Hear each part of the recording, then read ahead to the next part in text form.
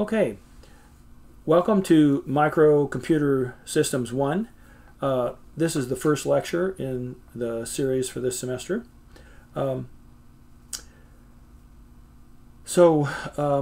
This is probably not the ideal way to do this, but hopefully we can make it work. This is my favorite course. I really enjoy teaching it, and I think students really enjoy it as well.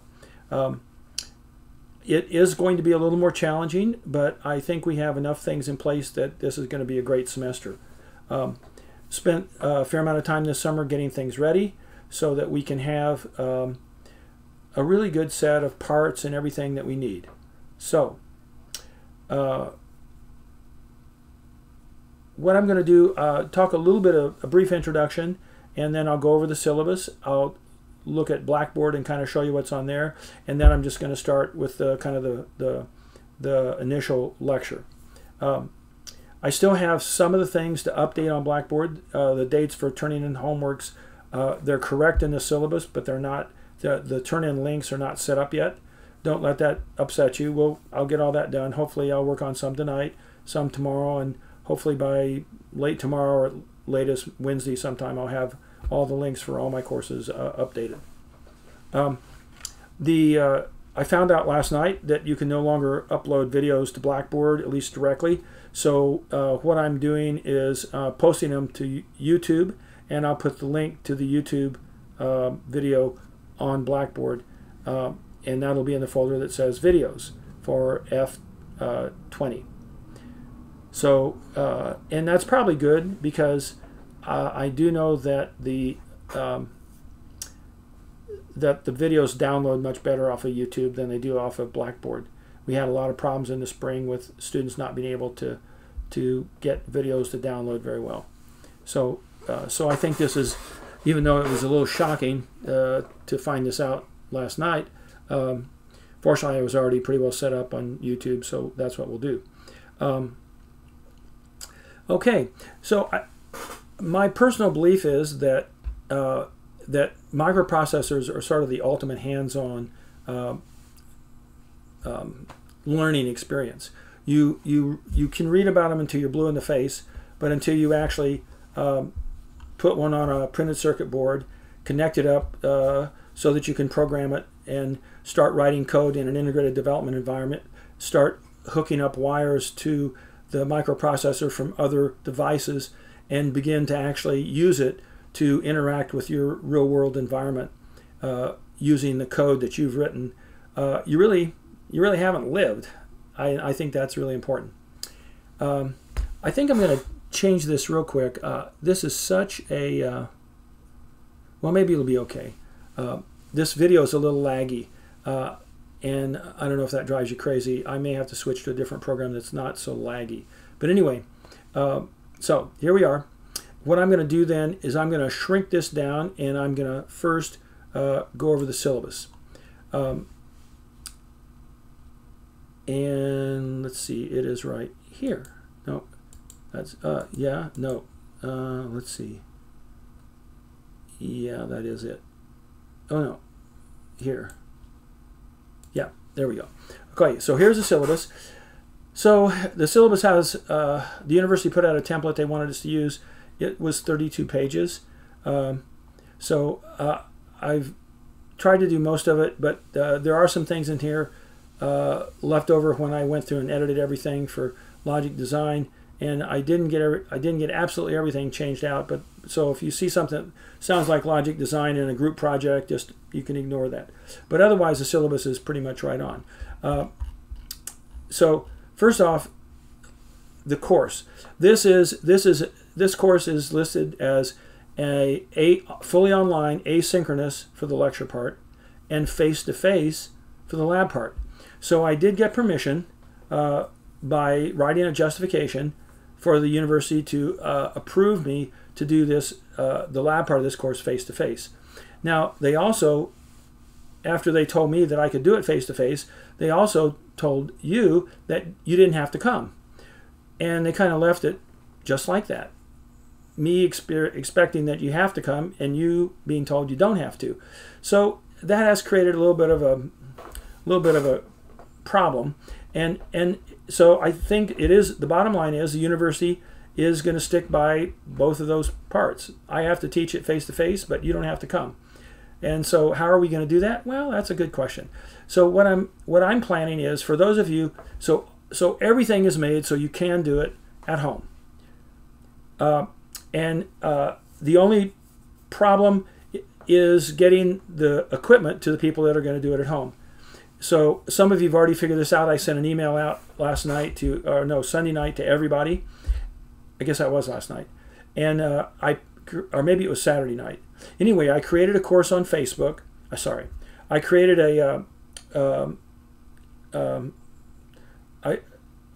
used eBay, and I created a store, and I put on there a kit that contains all the parts we're going to use in this course.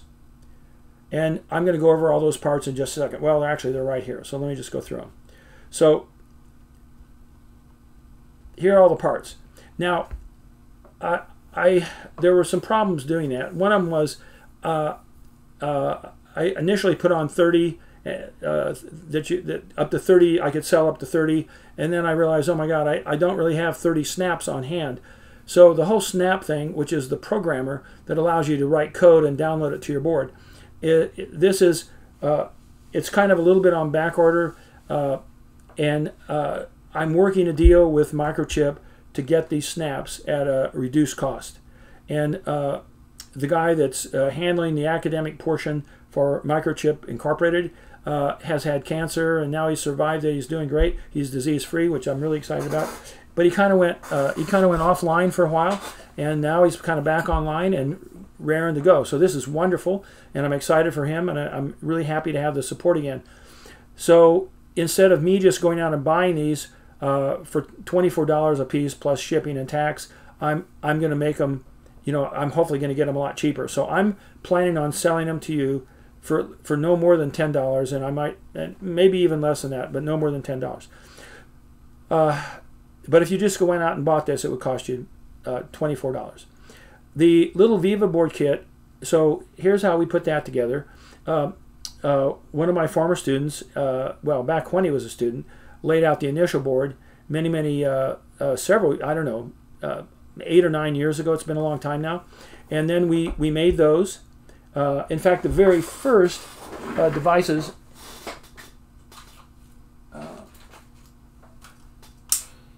let me show you what we used to do, just so you can appreciate how far we have come.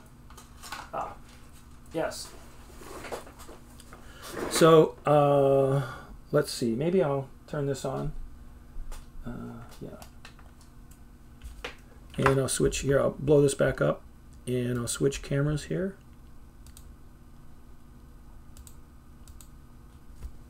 And I'll turn on the light. This was our original board, a piece of perf board, and on here we had a PIC chip. This was a PIC 16F 1825, I think. We had a voltage regulator. We had a pull-up resistor on the master clear. We had a 6-pin programming header. We had a bypass capacitor, and we had an LED with a current limiting resistor. And then if I turn this over, the students we glued all these parts on, and then the students had to solder the connections on the back side.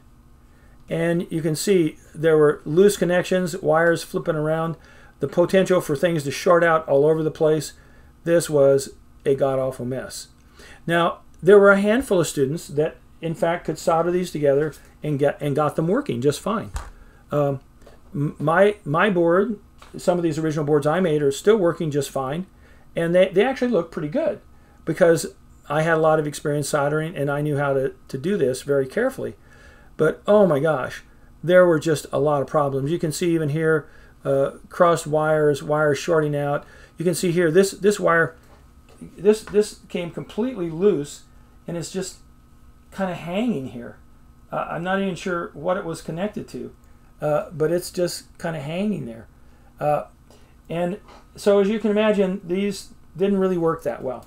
So that's why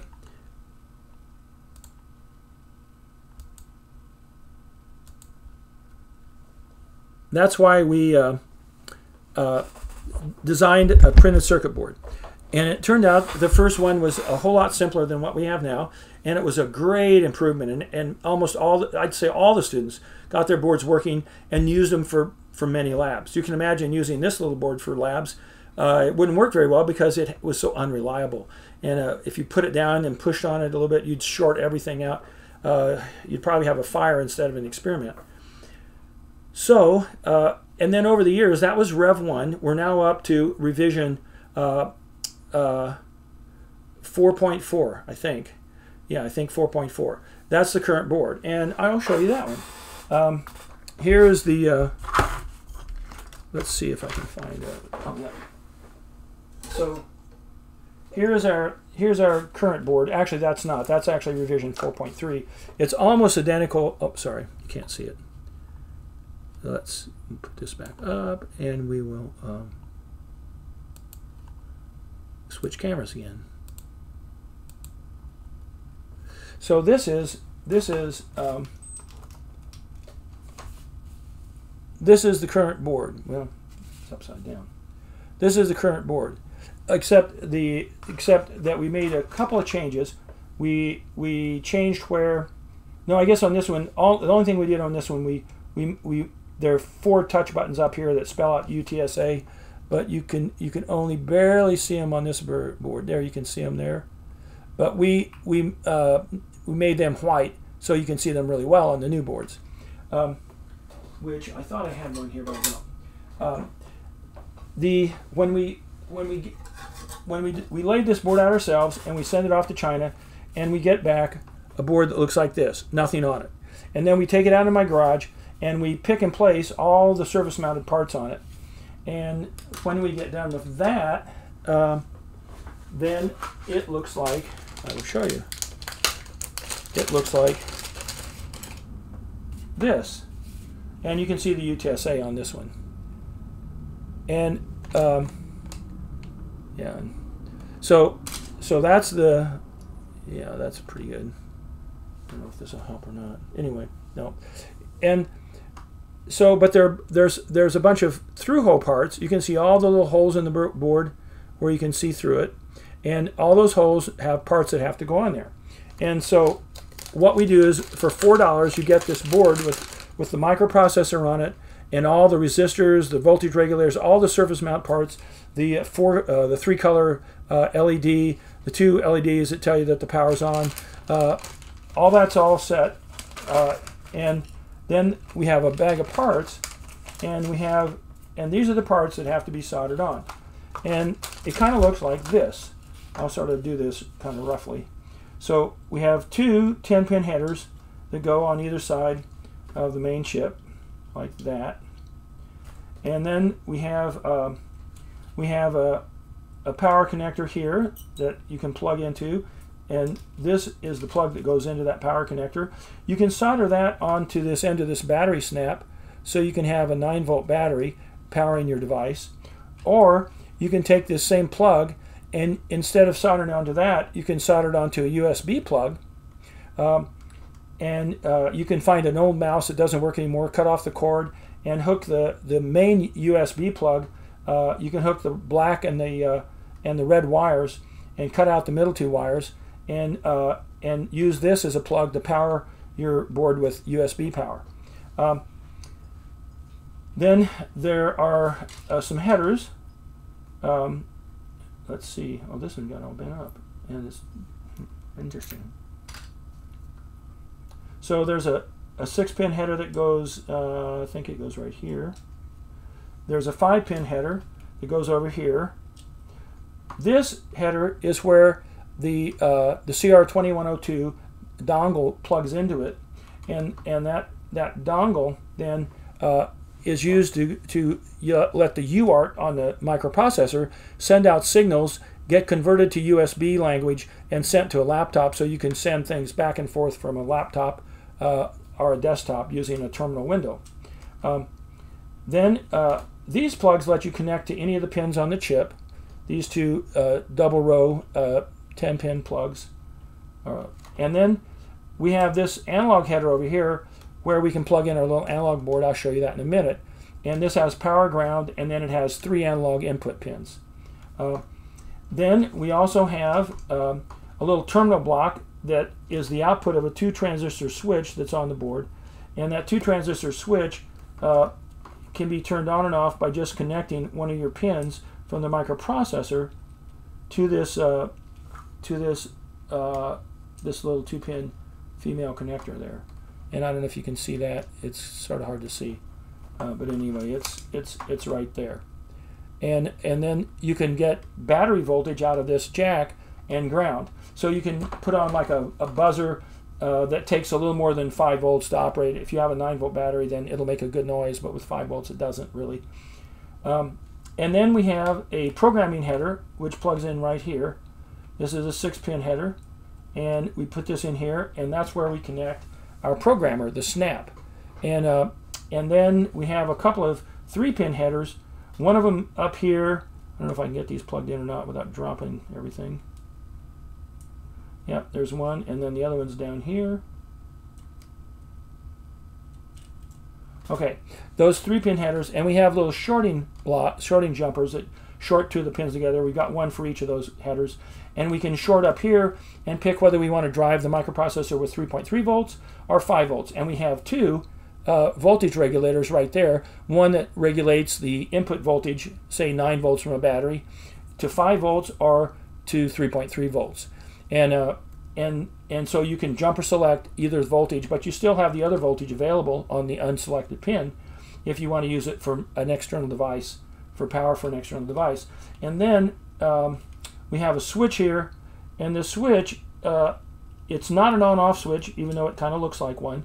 What it does, it switches from battery power to powering it from the CR2102 dongle. The CR2102 brings in 5 volts and 3.3 volts, and so this is another way of powering the board without using the regulators or the power input jack.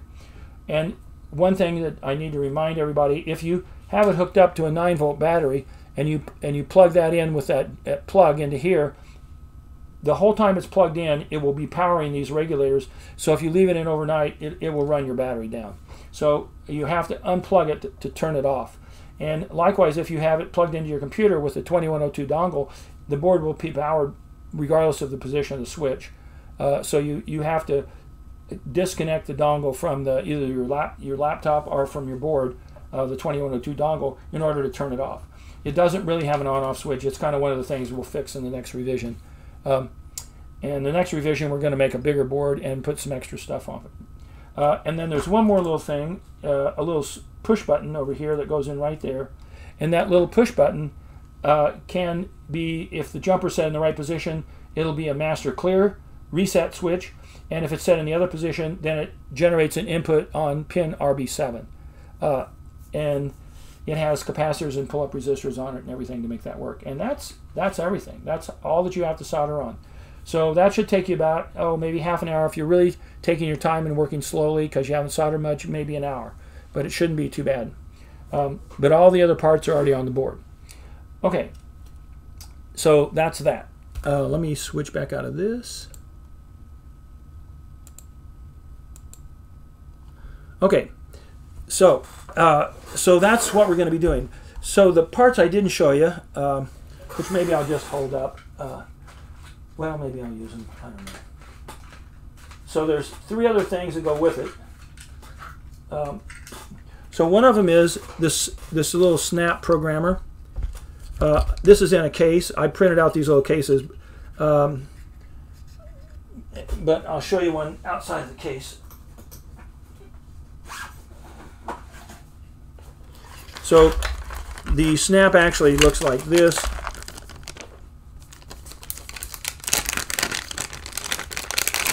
And here it is right here. Maybe I'll put it over here and let you see it for reals. Okay, we'll switch the camera again.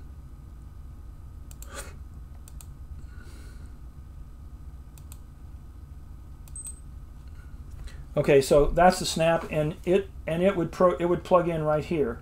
it actually plugs in kind of a funny way. That this is an 8-pin plug on the snap, but we only need 5 pins, so it plugs in just fine to the 6-pin header.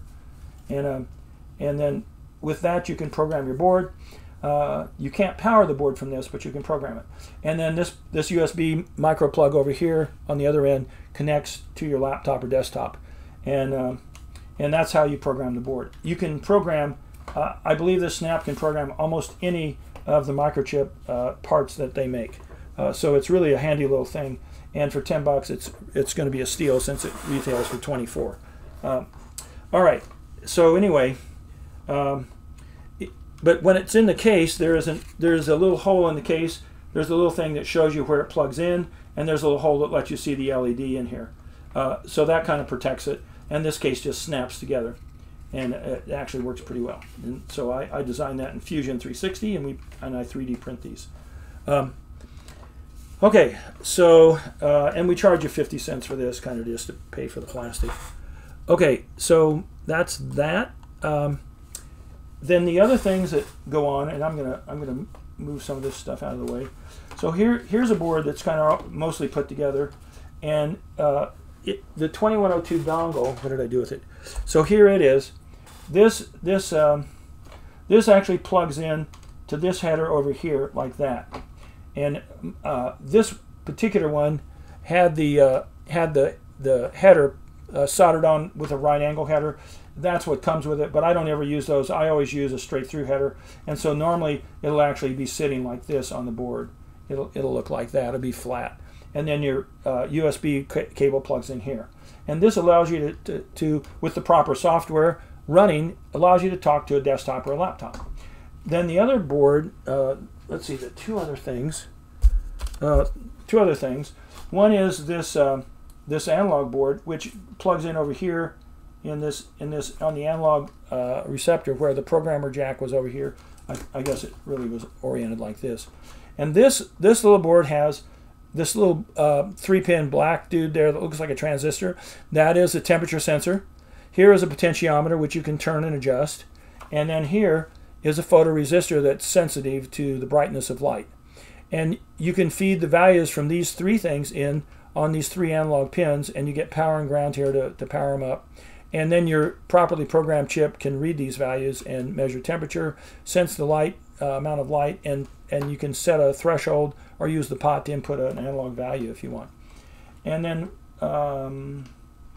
then finally, we have a 2-line-by-16 LCD display, and it has on the back of it this little daughter board that allows us to talk to it using a 2-pin serial protocol called Inter-Integrated Circuit Protocol, or I2C.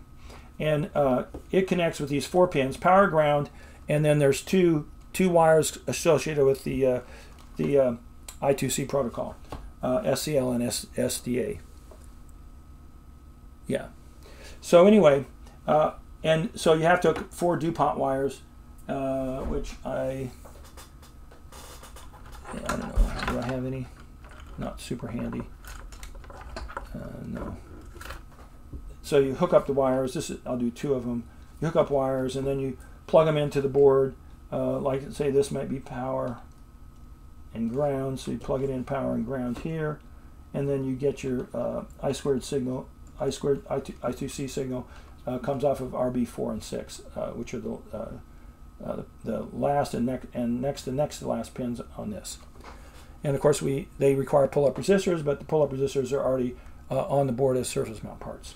Okay, so those are the things you get: 2-line-by-16 display, analog board, and dongle with the cables. You can check. I will sign these out to you for free. I just ask that you turn them back in at the end of the semester.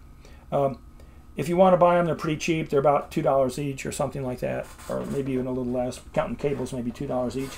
And then the snap and the kit with all the parts on it. That's what you get. All right, let me switch cameras.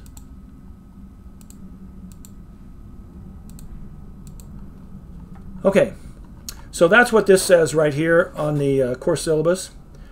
And so what I did for those that either cannot come to campus or refuse to come to campus, they can go on eBay and I'll sell them for $18 plus postage. I'll sell them all these things and they can own these things. But and then they don't have to send them back. So, and that actually makes it fairly straightforward. I can print out the shipping label. I can pay eBay for the postage and put it in a little envelope, slap the label on it. The postage is already on there, and I can just drop it in the mail, and you'll get it hopefully in a few days, and hopefully I'll get them sent out sometime this week. The only problem is I want to send everything at once, and right now I only have a handful of snaps, so I only put 9 up on eBay. When I find out from the parts band exactly how many snaps I have left, then if there are more snaps, I can send a few more out there. I think there were maybe 10 or 15 snaps. I don't know. There may not be that many. I personally have in my hands 4 of them, so I'm going to mail those out in the morning. And the other 5, I'm hoping to get snaps from the parts bin soon, like maybe tomorrow. So hopefully in a day or so I'll have those sent out. For everybody else, Microchip's going to come through with either a big discount or maybe they'll give me some free ones or whatever, so it'll drop the cost significantly for them. And so once we find out what that's going to look like, then I'll have hopefully snaps enough for everybody. That's the plan. But I'm kind of hostage to the speed at which Microchip's working here, even though I've been working on it since last January. Worst case, I just go out and buy 100 snaps at $24 a piece for $2,400 and then sell them to you for $10. But I just soon not take that big loss. So I don't mind taking a little bit of a hit, but a big hit's painful. So we'll see. Hopefully we'll get that going. Worst case, I'll just do that and I'll take the hit. But I'm counting on Microchip to come through. They promised they'd have it in another couple weeks, so we'll see. All right. This analog header, made those myself. We designed the printed circuit board. We sent it out, got it made, and then I bought all the parts and soldered them on. And I really don't want to sell you one of these. I'd just like you to use it for the semester and give it back so I can use it next semester. The 2:9x16 display, I bought a bunch of those. I don't want to have to replenish it every semester, but if you really, really want to buy one, just let me know. I'll be happy to sell it to you for probably $2 or $2.50. I forget it. It's about what it costs. I don't know. I don't think it was $4. I don't have to look. I don't remember. But I bought like 100 of them or something, so they were fairly inexpensive. And then the UART, I have tons of those, and they're about $1, right at $1 maybe, or maybe just a hair more. And then the USB micro USB to regular USB cables they're about $1 a piece or $2 a piece or something like that. And of course you need about 2 of them, one for the snap and one for the dongle. All right, so that's everything. So let me just say this one more time. So I want everybody to have the hardware to do this course. For those of you who are willing and can come by once or twice to pick parts up, I would really appreciate it if you do that. And it'll be cheaper for you. I'll charge you $4 for the board, $10 for the programmer. That's all you have to do. Maybe $1 for the 2 cases, the plastic cases for the Snap and the Viva board. I don't have an example of the tray for the board, I don't think. But anyway, it just protects the bottom of the board so you won't short it out or set it down in water. So for $15 max, you got this, and then you can sign out the rest of the stuff and use it all semester. And if for some reason you really want to buy it later on, just let me know and give me $2, or you can even just keep it. But I would like to get it back because it's just a hassle to have to do a bunch of buying right before each semester. Okay, for those of you who absolutely cannot bring yourself to come by and pick it up for various reasons, then I will put some more kits on eBay, and you can order it for $18 plus shipping. So it'll be about $23. I really only want people that absolutely cannot pick it up to do that. If you just want all the parts to keep, I'd rather have you come by and pick them up and just pay me for them later in the semester or whatever. So and it will still be less than the $23. I think should be cheaper because I'll probably charge it 2, 2, and 2. So so anyway, so that's the deal. So if you can combine and pick them up, please do. If you absolutely cannot, let me know, and I'll put that many more. I'll send out an email when I put some more on eBay once I have the snaps, because I have to send it all out at once, and I don't want to make eBay mad and not ship the product that's been paid for in a timely manner, because then I get a bad rating or whatever. Okay, hopefully if you have questions about that, we'll do a Zoom help session later in the week, or I'll see you in lab on Friday for those that come in, and you can ask questions. We can talk about it. Okay, so all the labs will EB020422. There'll be room for 14 students. The laboratory will open on Friday morning for Micro 1 at 10 a.m. You're assigned to either 10, 11, 12, 1, 2, or 3. Or no, maybe the last one's 2. We'll keep the lab open until 3. Depending on how it goes, if you come and there's more than 14 students, you'll have to wait till somebody leaves. We can only have 14 students at a time in there, plus the TA and maybe myself. So that's kind of the plan. And hopefully you'll kind of space yourselves out throughout the day. Every one of you is now assigned to a different lab group. So you can kind of try and come in later. If everybody comes at 10, I'm sure it'll be crowded. But if some come at 10, some come at 11, some come at 12, some come at 1, some come at 2, then we probably can make it work. Most labs won't take more than an hour, so many of you could get in and out very quickly. But you don't have to come to lab. You can do all the work at home. The first order of business is going to be to solder your board. And we will have some solder kits available in the lab on this Friday. Usually, when we're normally not dealing with COVID, the HKN honorary does solder workshops. I don't know, they haven't said anything to me about doing that, and I don't know if that's going to happen. So we'll have 5 solder kits available on in lab, and you can use those. I would encourage some of you just to go ahead and order a solder kit from off of eBay or Amazon, because they're only about $25 for a fairly nice one. You want to get one where you can control the temperature and where you can change the tips, and one that's not too bad. Maybe I'll pop on here and show you. If we go on, let's go on Amazon. So if you go on Amazon and I do solder station,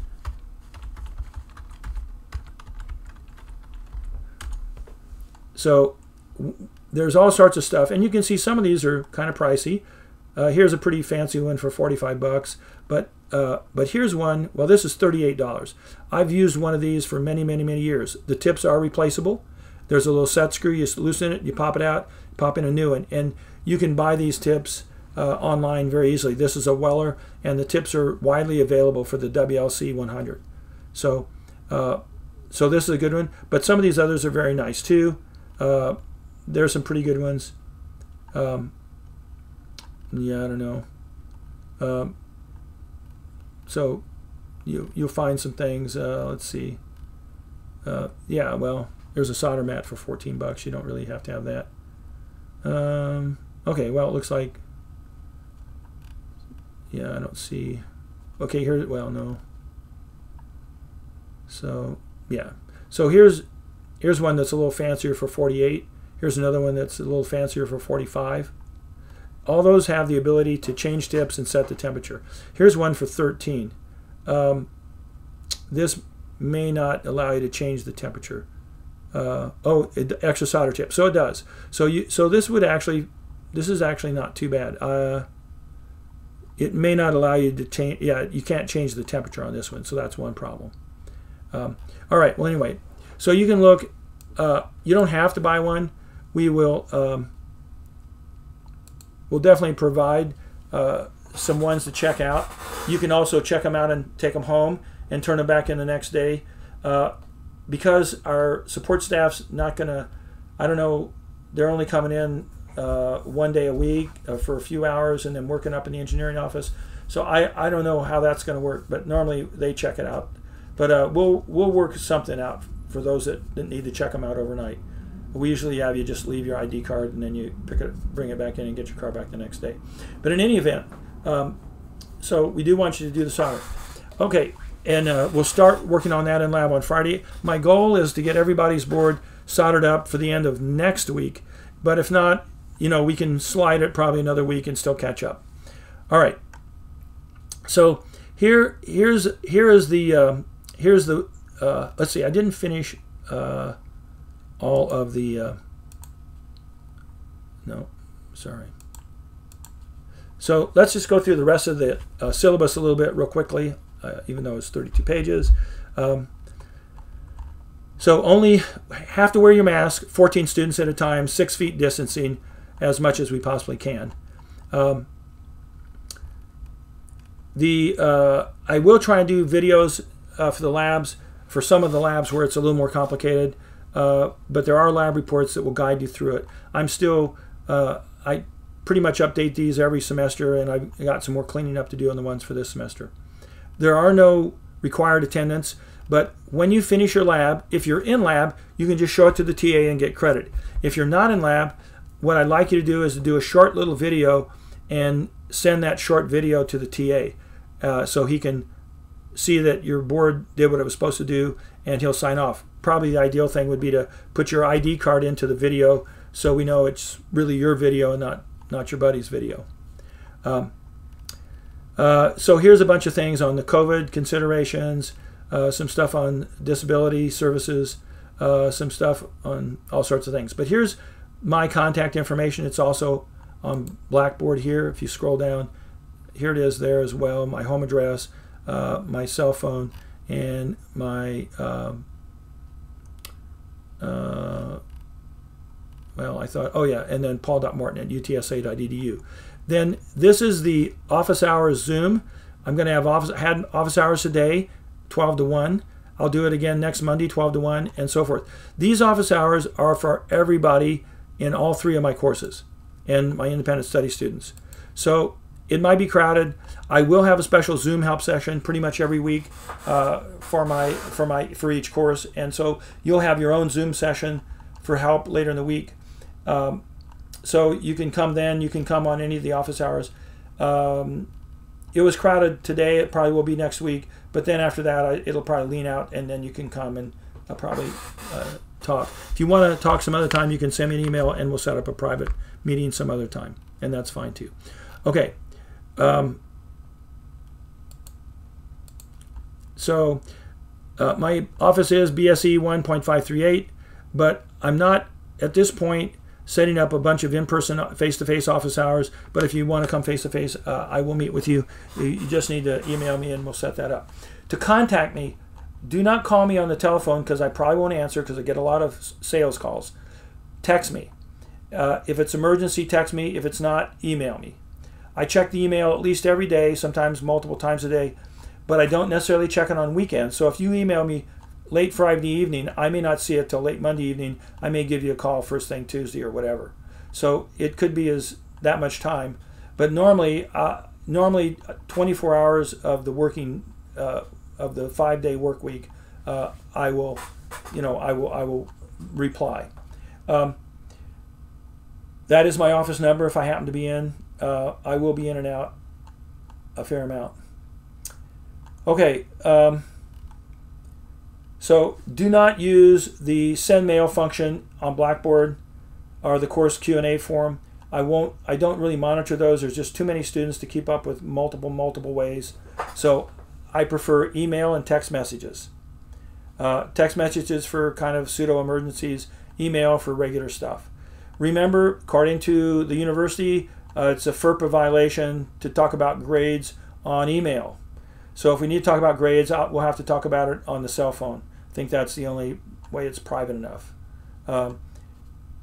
Apparently you can also use, there's secure email within Blackboard, but I haven't ever used that. Okay, so there is no text for this course. You have to have taken Logic Design with a C or better, and you should have had intro course to C++. Here's some course objectives, topics covered. We will have 2 70-minute videos each week to represent the lectures. You can watch them anytime, and be a quiz. Typically, most of them will have a quiz afterwards. You have to do the quiz and watch the videos. The video links will stay up forever, but the quiz will only be available until Saturday. So whatever day the quiz is put up, like Tuesday or Thursday, but Saturday at midnight, the quiz will go away. So if you haven't done the quiz by Saturday at midnight, it's going to cost you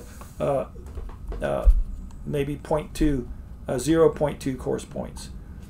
There will be an hour lab session per week. You're all assigned to one on Friday, but we don't run that specifically for that time block you're assigned to. We run the whole thing from 10 to 3, and you can come and go as you wish, as long as there's no more than 14 people in the room at one time because of COVID.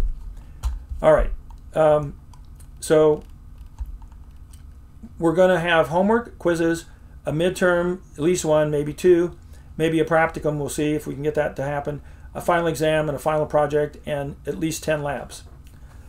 You must complete the final project and 9 of the 10 labs to get a grade. If you don't, sorry, let me put my video back up. If you don't at least do 9 of the 10 projects or the final project, you will get an incomplete. Now, you may think that sounds unfair, but what you would normally earn as a course grade would be an F, because these count a fair amount of your grade. So instead of giving you an F, I give you an incomplete, and then you have 1 year to make up the missed work. And if you make it up, then I just put that into the grade spreadsheet, and your grade pops out. Whatever it would have been if you'd done it in a timely manner, you will get that same grade. You don't have to register or pay tuition again. But if you don't do it within 12 months, then your incomplete converts to an F. This is what the incomplete was really supposed to be used for. Was somebody that has an automobile accident, they're in the hospital 3 weeks, and then they can't walk for a couple weeks. And it's to kind of cut them slack and let them finish the course later on.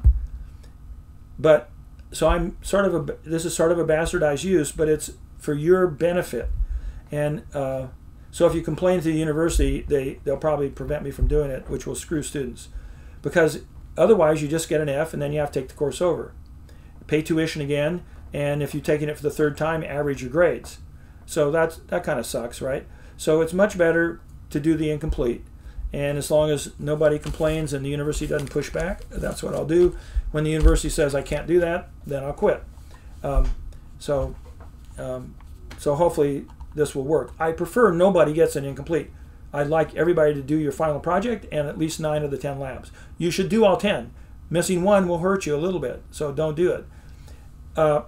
This is, of course, if you do the labs and the final exam, if you do the labs and the final project, you will be in pretty good shape.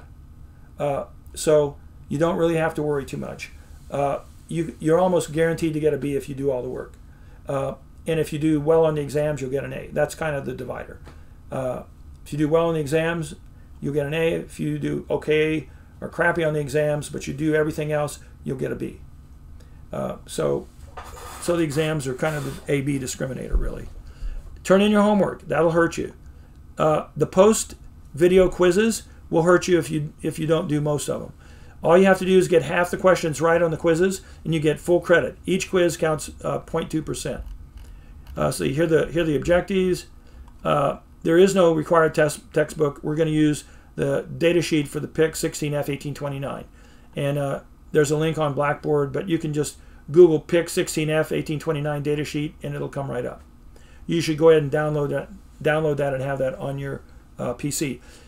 We may or may not get around to using the Freedom Board at the end of the course. It just, in this difficult COVID time, it just adds in a bunch more hassle, so we may not. If you feel like you need to get a book, then you can go on Amazon and look for a book, PIC 16 programming. There's a bunch of them out there. But none of them are really essential, and most of them are confusing in some ways. So I feel like if you do all the videos and you get out of lecture, you should get out enough to do this really well. That having been said, I don't know, we'll see. This is the first time I've taught the whole course as an online course. when you do our Zoom help sessions, we're going to be debugging code. I really want to see your smiling face. Please get a working webcam, or make sure you get a laptop with a working camera, so you can do your video. You can keep your mic muted unless you're talking, but show your video so I can see what people are. And then if you raise your hand or nod your head, it kind of helps with a sense of community. And then we will definitely be debugging code in the Zoom help sessions, especially when you're doing your projects, especially for some of the labs. So it'll really help me to see you. And then a lot of times what we'll do is you can show your code on your main screen, and then you can have your video on your iPhone as well, and you can use that video on the iPhone to let me see your project board while we're also debugging your code. It kind of gives us a two-screen option. So make sure you have video access so we can see your smiling, lovey face. Okay, so there's a bunch of more other helpful stuff. And you can get help from the university if you can't log on. If you need a laptop, you can sign those out. They've got those available. And here's the grading scheme. So we'll have post-video quizzes. There'll be 25 or 35 of them. They cost 0.2 each. And so if you get 25, that's 5 points. If you get 35, then you'll have 7.5 points. So you can get extra points from your video quizzes. All you got to do is get half the questions right. You get full credit. It doesn't help you to get them all right. Just all you need is half of them right, you'll get full credit. Final project, 1 of those, 20 points. Labs, 10 of those, 2.5 each for 25 points. Homework, 1.5 points, 8 of those for 12 points. Midterm exams, 2 of them at 7 points apiece for 14 points, and 1 final for 24 points. That's what it says right now. I may change that as we go through the semester and shrink this and add a few more points into, I don't know, maybe a point or two in homework and a point or two in post-video quizzes. We'll see. I don't know, but probably not. Well, I may leave it just like it is. But if I change it, I'll change it way before you get to the final exam time. Okay, I don't do it pluses and minuses, just A, B, C, D, F. All right. Quizzes. Okay, so after every lecture will be posted when it should be given. So 11 o'clock on Tuesday, by 11 I'll post it. I'll probably post it tonight when I finish this. By 11 on Thursday. I'll post it by 11 on Thursday. And then you can do the quiz whenever. They'll be available when I post the videos. You should definitely look at the lecture first, so you got some chance of getting the questions right. But if you miss all the questions, then, well, you won't get credit. But if you get at least half of them right, you get full credit. But you have to do the quiz by midnight Saturday of the week that the lecture occurred. The lectures will always stay on, the links will stay on Blackboard, the lectures will stay on YouTube, but the quizzes will go away midnight Saturday. I will not bring them back. If you do not do it the week that they're up, you've missed them and you won't get a chance to redo them. If you have if you were, shot by the police and you're in the hospital and then you get out, I will definitely cut you some slack. I'll probably give you an incomplete, and then you can make it up later. But other than that, I expect you to do the work in the week it's due. Same for homework. If you turn the homework in, right now the homework due dates are in the syllabus and they're correct, but the links in Blackboard have not been updated yet to reflect the correct due date. I will fix that in another day or so. Don't let that panic you. But just keep in mind, if you don't turn them in by midnight on the day they're due, 11:59 actually, then you get half off. So if you only have 80% of the homework done, go ahead and turn it in. Turn it in on time, and if you miss a problem or two, you'll still be at 50%. If, on the other hand, you wait till 2 or 3 days later and then you turn it in, now you did 100% of it, but you only get 50% credit, so if you miss one question, it won't count. So it's always in your interest to turn it in on time, even if you don't have it all done. And you only need to get 50% on the homework to get full credit. 50% on the post-video quiz to get full credit. Okay, we'll try and get a discussion board rolling, but I don't know how that's going to work. I haven't ever used it before, but it's my hope. I meant to delete this. There won't be a group presentation. There will be a final project, and I'll modify that to say this. Okay, everything should be done 11:59 on the day p.m. on the day it's due. And your labs, most of the labs do have a little turn-in sheet. There's a little bit of grace on the labs, but there will be a date on the syllabus, I think it's already on there, where no more makeup labs will be allowed. So that's the point where you know you're going to get an incomplete if you're missing more than one lab. You're done. And the reason for that is, if I didn't do that, I would have, 50 students trying to turn in trying to get in and do 5 labs in the last week of class, which is terrible. That's the worst time in the world to be doing it, because you're also trying to get your final project done. Final projects. At this point, I'll probably just have you do a video with, and I'll let you do them as a team with 1, 2, or 3 people. So you can do it by yourself. You can do it with 2 people if you are comfortable with that, or 3 people max, no more than 3. And you'll have to turn in a proposal for what you're going to do. We'll talk at length about the various things you can do. I have lots and lots and lots of added on electronic stuff you can add on. GPS modules, GMRS modules, so you can talk to cell towers, temperature sensors, other temperature sensors, I don't know, OLED displays, I don't know, there's a whole litany. I probably have 50 different things you can hook in, or you can just use your board as it is with no real additional added stuff. You can use your 4 touch buttons, and you can use those to do a cipher lock. You can use those to do a game. You can do all sorts of things, and people have done lots of very interesting things. We will hopefully we'll be able to give awards this semester. We didn't really do it last semester because it was just too hard with the COVID stuff. It may be too hard this semester, but if it's not, we'll try and do it. Normally we have a presentation. Everybody presents their final project in the BSE atrium on the same day. We set up 36 tables and just let students display, and then I have faculty go through and judge, and we pick first place, second place, third place, $100 to first place, $50 to second, $25 to third. So there is some chance to make a little money. I don't know if we'll be able to do that this semester. Who knows? If everybody gets vaccinated, maybe we will, or maybe we can do it with social distancing somehow. I don't know. We'll see. All right. Quality work. When you turn in your homework or you turn in things, turn them in as .docs or PDFs. If you scan it, you get a JPEG, paste the JPEG into a .doc or a PDF, and then submit it. Clean up your handwriting so it's readable. Better yet, type it in. All right. Yeah, I don't know. Okay. We talked about late work, incompletes. I talked about incompletes. And that's where I say 2 or more labs or your final project will result in an incomplete. Again, I don't give me any pushback against this. This is in your interest.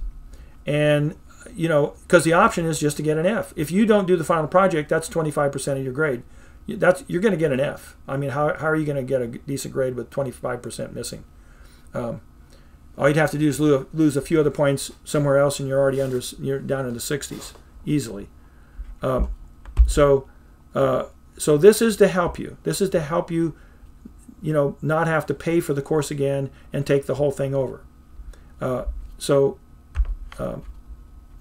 this is in general, this is a really good thing. All right. Everybody be nice. All right, and there's tech support. You can click on these links and get help. For disabilities, help. Additional assistance, help. Tutoring services are available. Lots of them. Academic success coaching. There's lots of help out there.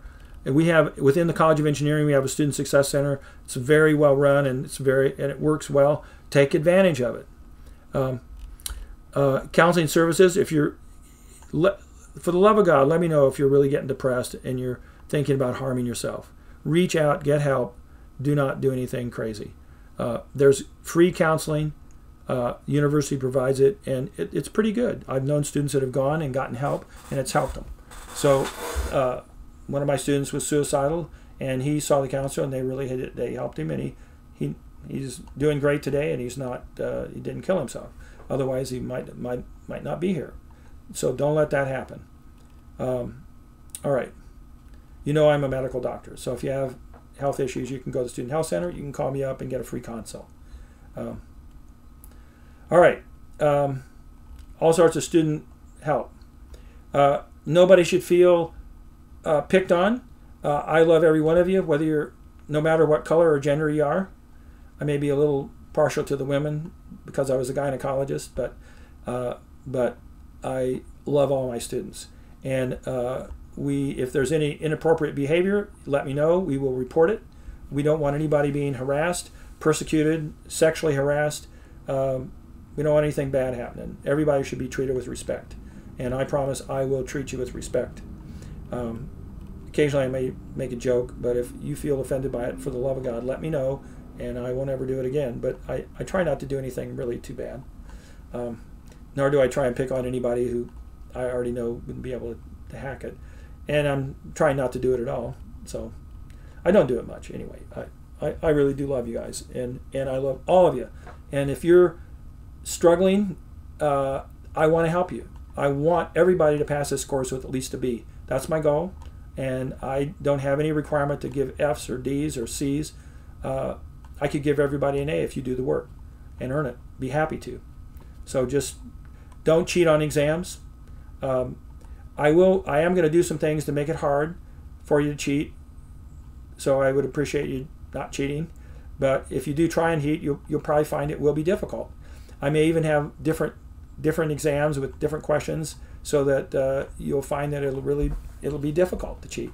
Plus, we will do the exams where you can't back up. The questions are randomized, the answers are randomized, and you have not a tight time limit, but enough of a time limit that you can't be driving all over San Antonio. It's basically all open book. You can consult the internet. And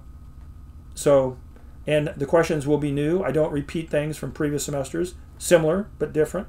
So you're not going to get any help from Chegg on the exams. Okay. Yeah, sexual harassment. Don't do it. Okay. Let's see. I think that's it. We respect everybody from every background. And we're very serious about that. And we especially want to, for those that really came from, economically disadvantaged situations or lousy failing high schools, that we want to help you.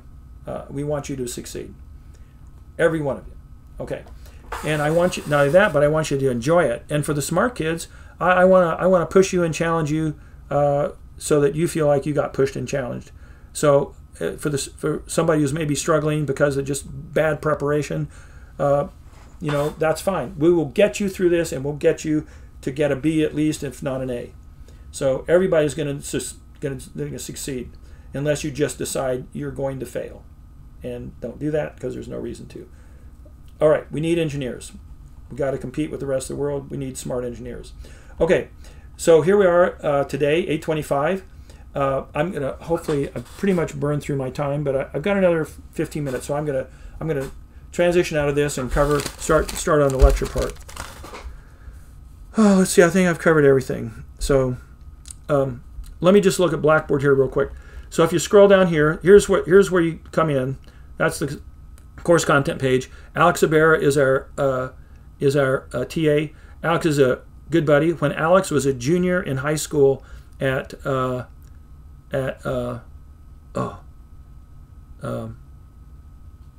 forget the name of the high school. Anyway, I was his mentor, and so I've known him since he was a junior in high school. And then he did a year in Arizona State, I think, or somewhere, New Mexico, Arizona. Came back here after a semester, and then he's graduated in June. He's working on his master's degree now. He's a smart kid, very sincere, hardworking kid. He was a first-gen graduate, and his dad actually works as a maintenance guy at UTSA. He's a good kid, and he will help you. He's very sincere and smart. So he'll be a really great TA, and I think you'll really enjoy. If you don't already know him, you'll enjoy getting to know him. These are the Zoom. This is the Zoom link for the help for the office hours, and these are all the dates. So every Monday at noon to 1. Again, contact information. Ryan Saavedra has graduated, but he's going to help us, and he's going to come into Zoom sessions, and we may do breakout rooms so he can help students debug code in one room while I'm helping in another. Maybe we'll see. We'll see how that goes. But he's going to help me, and that's really wonderful. He's just volunteering his time. He's working at, I think he's working at, I can't remember, maybe Southwest Research Institute. I don't know, but anyway, he's a smart kid, and he just loves to help because he felt like he got a lot out of Micro 1, and he wants to give you a good experience too. All right, syllabus, labs.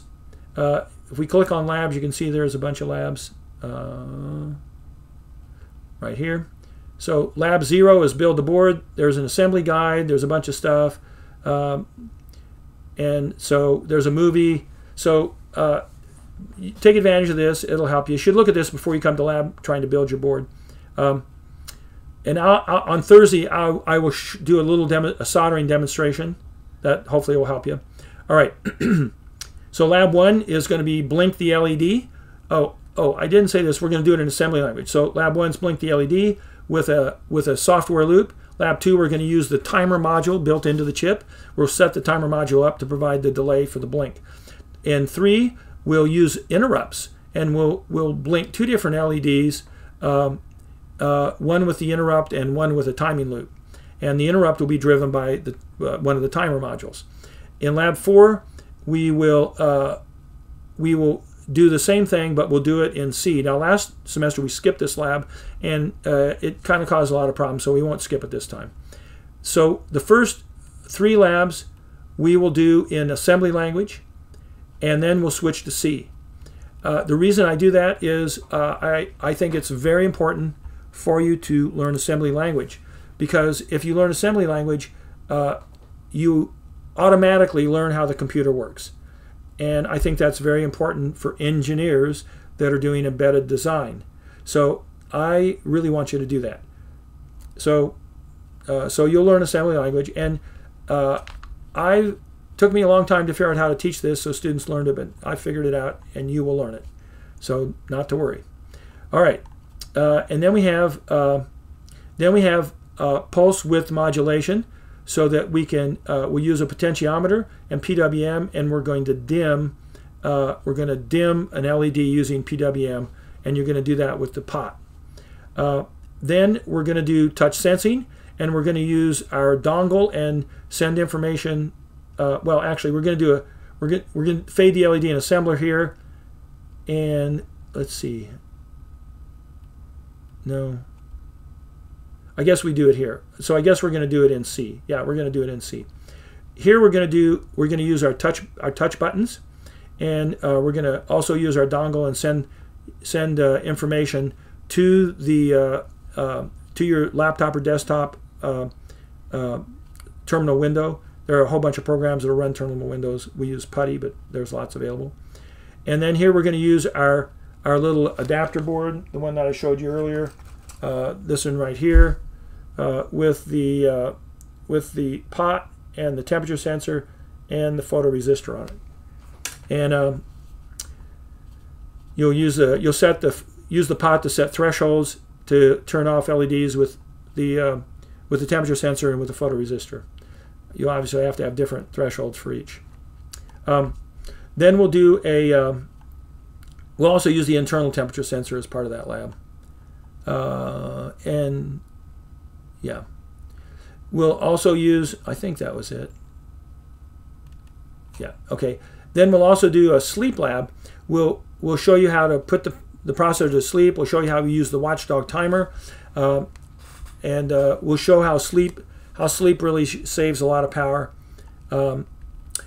Then we'll set up some BJTs, some bipolar junction transistors, and we'll show you how to switch external devices with a single BJT. We'll talk about how to use those, and you can use your Viva board to turn the switch on and off. And then we'll also show you your onboard 2-transistor switch that's built into your Viva board, and we'll show you how to use that too. And then we're going to hook up your 2x16 LCD display, and we're going to drive that with your I2C line, and that will be probably the last lab. I might add one more lab, or depending, we may switch to the KL25Z Freedom board and have you do a demonstration lab with that. We'll just have to see how big of a hassle it's going to be with still messing with COVID. So we'll see. We may do that. We may not. Okay, that's that. And then I wanted to show a couple more things on the Blackboard. I guess I'm really burning through. All right. So here's the homework list. That lists all the homework you need to do. And this is where you turn it in. Now, if you click on this, you'll notice that I think all these are grayed out for you. You can't even see them. But I will fix the dates. I'll go in here and set the dates so that the dates are right. And then you will be able to see these links and you'll be able to turn your homework in. Right now, they are not visible. Don't let that freak you out. Okay, and then finally, let's see. Let's see. I thought I had the video. Well, I guess I won't. I'll also put up here a video file, and it will say. Maybe I'll just do that right now. It will say content folder. It'll be.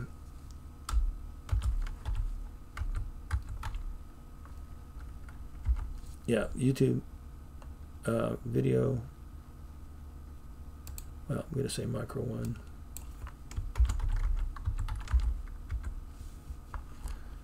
Okay, so yeah.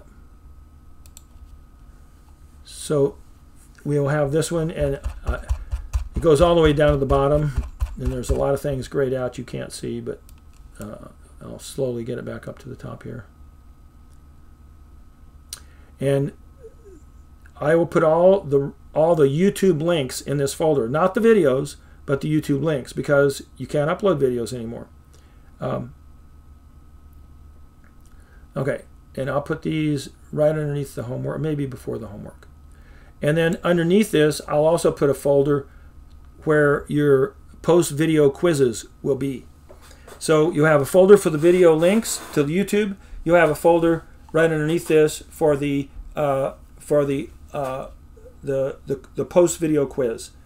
And again, usually 4 or 5. Well, usually an even number of questions. So 4 or 6 questions, or maybe 10, maybe 8, but usually at least 4, and no more than 10. And you have to get half of them right to get full credit. You will have probably 15 minutes to do the questions, and so watch the video and then do the quiz. You have until Saturday night at midnight to get the quizzes done for that week's lectures. At midnight they go away, and unless you have a really, really, really great reason, like you're in the hospital or the ICU, I'm not gonna make any exceptions, because it's just a hassle to do that, and it doesn't help you to take the quiz later on. You should do it right after you watch the video. So it's okay, and I think that's pretty much it. When it gets time to talk about final projects, we'll talk about that. And okay, so I'm going to go ahead and do some slides.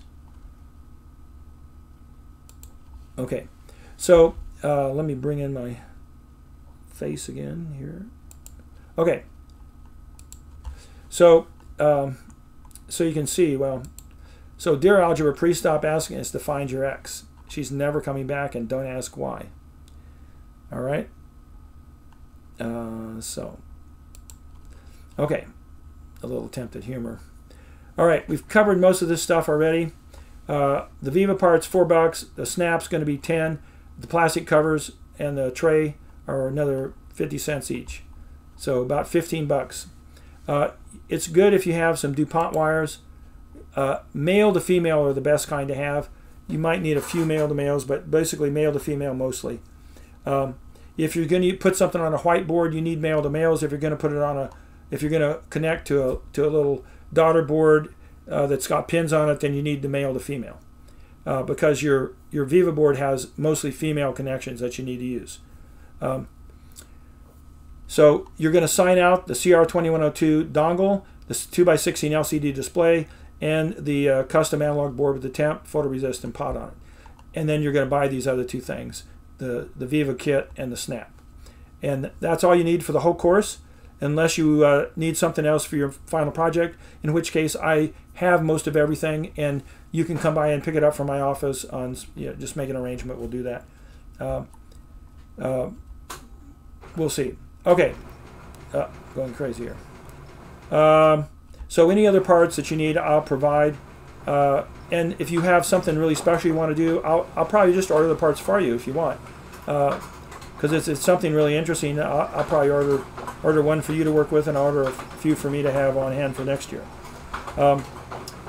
Okay. So this first week we want to get our PIC boards done. The whole key to learning microprocessors is it's a hands-on world. You need to program that sucker up and connect it to stuff and see it work, and that's the only way to learn this. So we'll work on that. We're going to talk about the programmer's model, how the chip is organized, how its memory is organized. We'll talk about the instruction set. We'll talk about a whole bunch of things. We'll talk about not just the firmware issues, but we'll also talk about hardware issues. We'll talk about how to interface peripheral models, or how to use peripheral modules to connect to real-world things. We'll talk about how to have off-chip stuff that we're going to connect to the chip, because the chip doesn't have a peripheral module for everything you want to do, but it does have a lot of them. Has more than you would think. It's quite amazing. And we'll talk about our supporting tools to do the development. We'll talk about your integrated development environment. We'll talk about our programmer debugger. We'll talk about the debugging features in your integrated development environment. And we are going to learn how to program it in assembly and in C or C++. They're kind of equivalent for this. We don't do the code for these things is generally not so complicated that you're dealing with the uniquely C++ features like inheritance and some other things. So it's mostly C, but in general you can run C++ on it. Okay. So philosophy of microprocessors. Up till now, your relationship with computers has largely been a black box relationship. You load up software, you hit run, and the software runs. You learn how to use the software, and that's about it. But now you're gonna look down into the guts of the machine, and you're gonna see how instructions are actually executed, where they're stored, and how the processor does this. We're not going to do a course in compiler in computer design or processor design, but we are going to get down into the weeds to some extent. And part of this is because just learning assembly language is going to force you to see how the computer actually does its things. Now, even below that level of abstraction, there's stuff below there that's also going on that we're not going to look at. But a lot of that stuff is proprietary, and Microchip doesn't even publish or tell you about it, so you don't really know it. And there's generally no way to find out unless you do it in some kind of an industrial espionage or work for Microchip.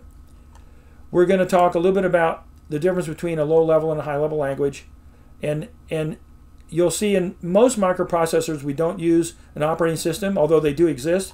Even for this micro, there's some you could use, but realistically, this micro doesn't have the bells and whistles to make an OS useful. So normally we wouldn't do it. The only reason for an OS on an embedded processor is typically to do what's called a real-time operating system, or RTOS. And we use that mostly just to have a referee apportion resources to several different applications that might find themselves in competition. And rather than put the code in the applications to deconflict their use of the same resources, we create a little RTOS to do it for us. And they're usually pretty lightweight, a very small code footprint in the memory. Nothing like fatware that Windows is, for instance. And I want you to finish this course where you believe that you understand the sort of the steps and the approach and a lot of the underlying facts about how a processor works and how you would choose one and apply one to a given problem, and how to interface it and how to write some basic code and some things you would have to understand to make your code work. So again, I think I covered all this already.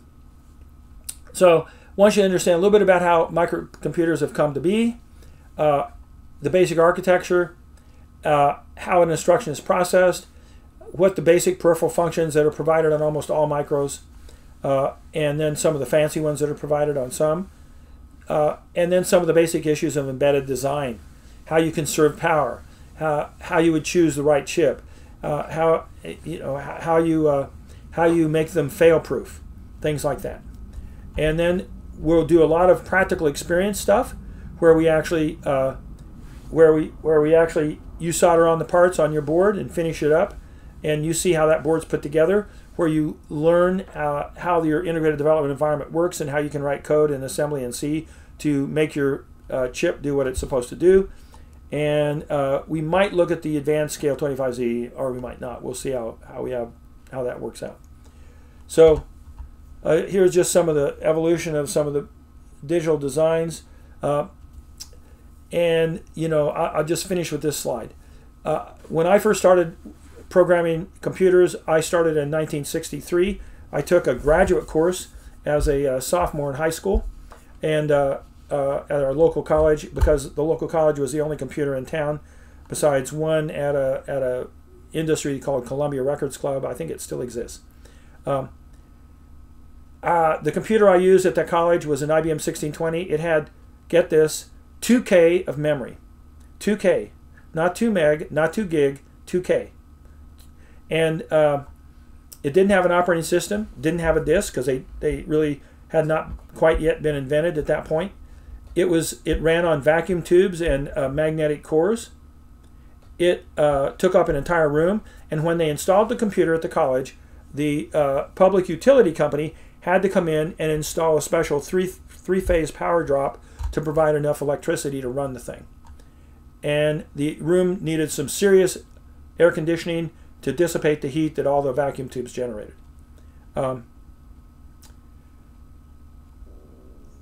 Anyway, so all the information went into and out of that computer basically on punch cards. You had switches on the front panel where you could click in a byte if you needed to, and our output was punch cards.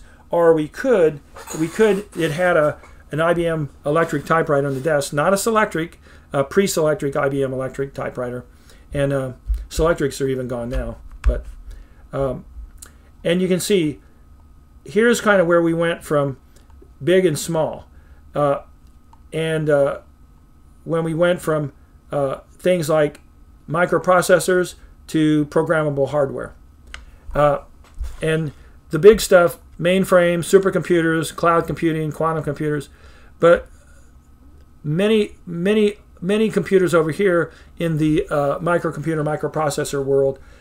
The microcomputers go into PCs, the microprocessors get into embedded applications. Your car's probably got 40 embedded processors in it. And here's some of the early ones. This is a PIC-10F 6-pin chip. Here's our little board. This is a few generations back, but it's not too far back because it's still surface mount for most of the parts. Okay, I'm going to quit with that, and we'll pick up from here and charge on Thursday, and I will do the soldering demo and some other things.